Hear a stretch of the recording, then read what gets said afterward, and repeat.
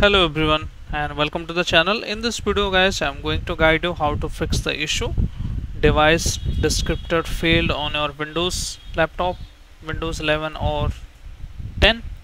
So go to Universal Serial Bus Controller and first we will try step by step how to fix that. Okay, so just right click on the issued one which has the problem, right click on it and disable it once.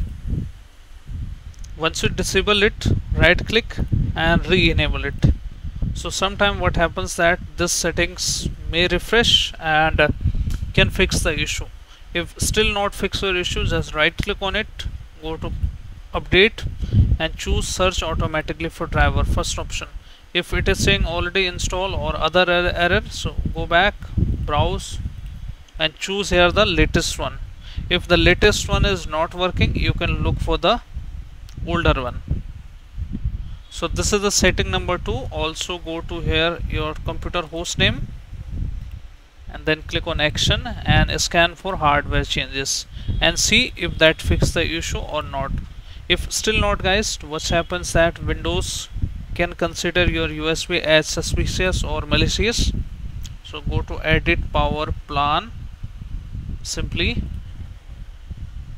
and go back one step, power options, and choose your power plan. If you have high performance, choose change power plan, but I have the balance one, so I need to choose the change power plan setting. Then again change advanced power settings, click on that option and under this option USB setting, then USB selective suspending, and also you need to disable this setting. So once you disable this setting, replug your USB again and check back if that fixes your issue or not. It should fix your issue if the issue is related to the permissions or the malicious it is saying on your USB. Also one another step you can consider is you can use your USB into the another working computer and see if the USB has itself the issue. So this steps is not going to help you out. Also you need to make sure that your device is up to date. Sometime older update can cause many issues including this one also. So check for update and update all the pending download here.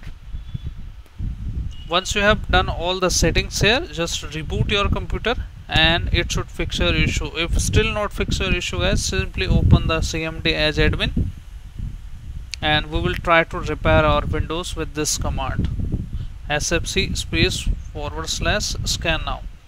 No harm to hit this command, even this will fix all the Windows corruption inside your Windows. Once this process is completed, restart your Windows and I'm pretty sure your issue will be fixed after that. So these are the fixes to fix this issue guys. I hope your issue is fixed now. If your issue is fixed, then hit like, subscribe and share. Thank you. Thanks for watching.